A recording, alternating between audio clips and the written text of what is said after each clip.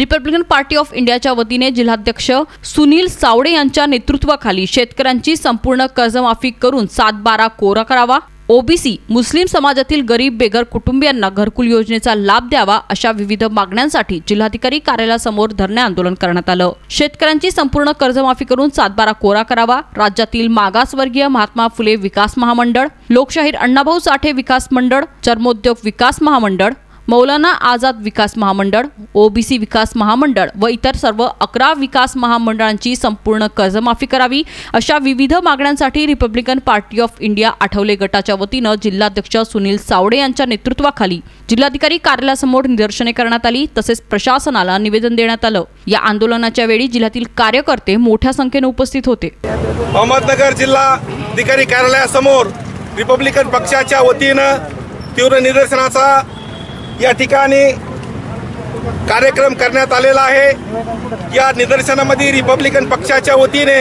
काही प्रमुख मागण्यांचं निवेदन माननीय जिल्हाधिकारी साहेबांना आम्ही देणार आहोत।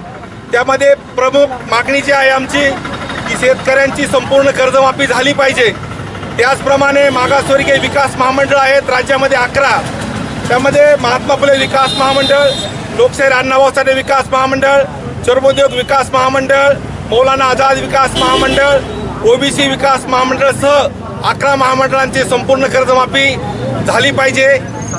शेतकऱ्याचा उतारा कोरा केला पाहिजे। आधीच आम्ही काही मागण्या घेऊन या ठिकाणी कलेक्टर साहेबांच्या कचेरीसमोर पक्षाच्या वतीने निदर्शने करण्यात आली आहेत।